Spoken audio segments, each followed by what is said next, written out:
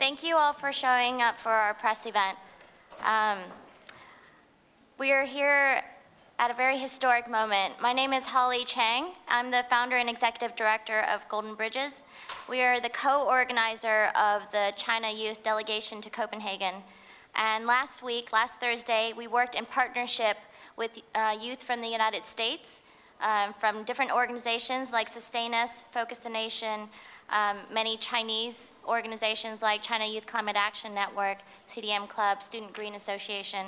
And we had a workshop between 50 youth from China and 50 youth from the United States. We came together in a highly engaging workshop where we had dialogue about our own personal journeys to Copenhagen and also about the issues at hand between our two great nations in the climate negotiations. The purpose of the workshop was to pioneer youth diplomacy and partnership between our two countries. We are here today to discuss some of the reflections and results from our workshop. And I'm here with 4 very distinguished young leaders. To my right, this is Zhang You from China.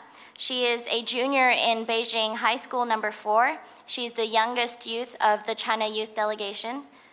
To my left, this is Ben Wessel. He's a 20-year-old from Washington, D.C. He's a delegate of the Sustain Us delegation, and he's a junior at Middlebury College and has been working on environmental issues for the past 3 years. And on my other right is Holly Jones. She's a senior at the University of Iowa, majoring in history and environmental studies.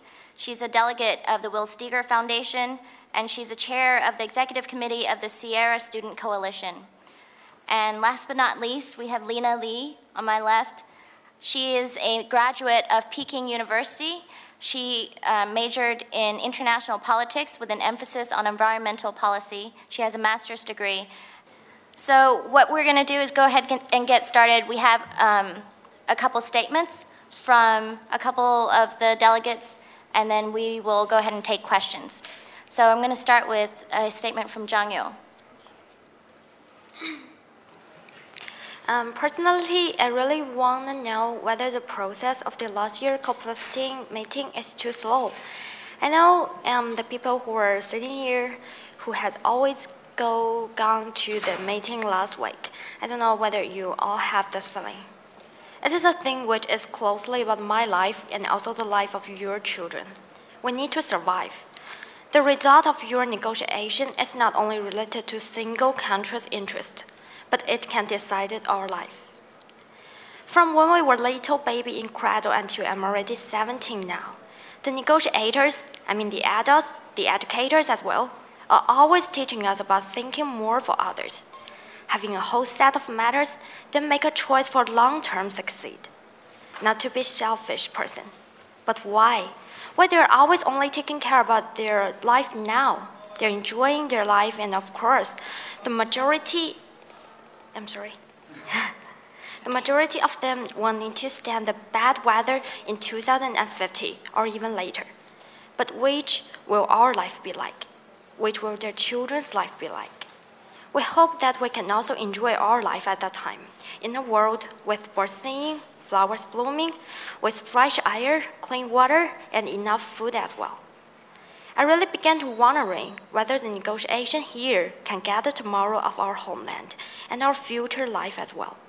We want some more changes. That's why we're here. Thank you.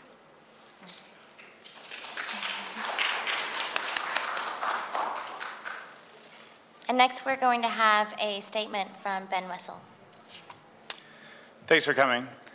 So when we started conceiving the idea of bringing together Chinese and American youth to talk about where we are at COP15, where we've been, and where we're going in our shared future, I was a little nervous, I'm not going to lie. I was afraid that we wouldn't find any common ground between the Chinese youth delegation and the various American youth that are here in Copenhagen. And it's been so rewarding for me to be able to work with these incredible individuals and just really awesome kids, first of all, or young adults, because that's what we are. It's been so amazing to see how much we have in common and how much we are building a relationship based on trust, based on ambition, and based on the need for competition between our two countries to build a clean energy future and a sustainable planet for us to live on.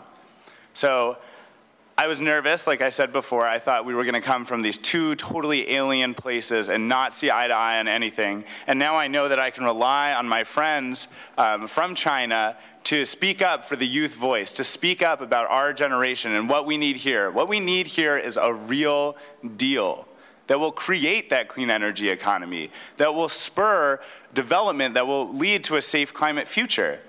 And now I know that we, as young people, can have a trustful relationship, and we're calling on our leaders and our politicians to build a similar relationship that will enable a deal that will have exactly what I've been asking for, a clean energy economy and a safe climate future.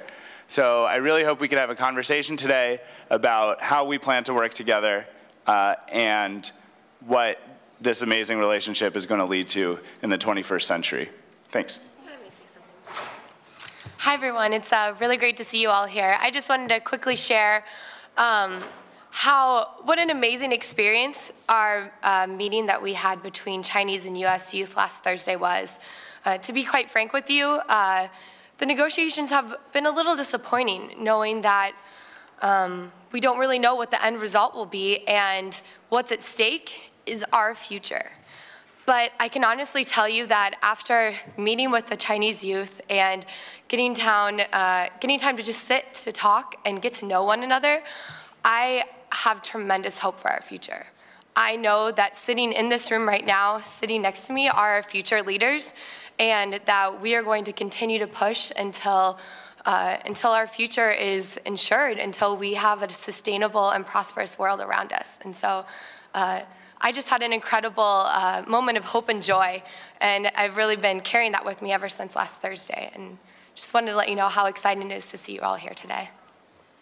What I want to say here is also what I felt on the event and up to now with this dialogue keep on going, is that the more we see the differences and we openly share them, we started to get to know each other. There's no need to say one way right, the other way wrong, or choose between A and B.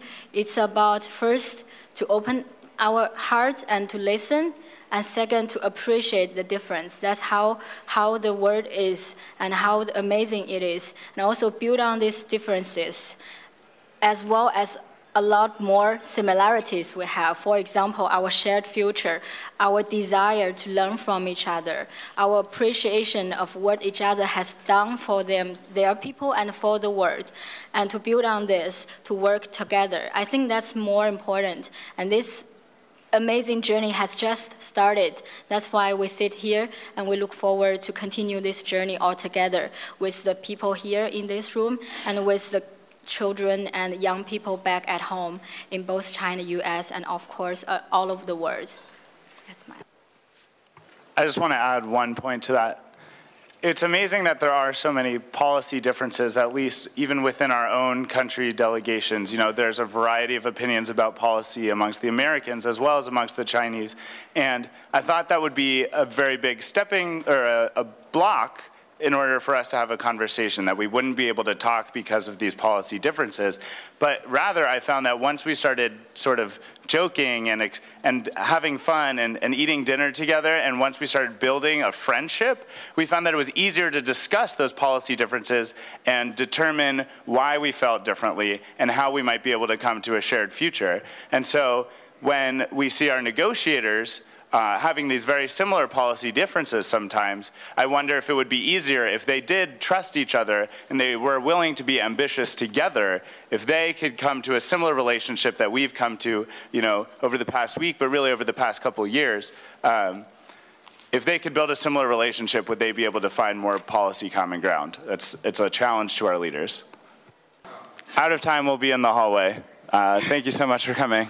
Yeah, thank you.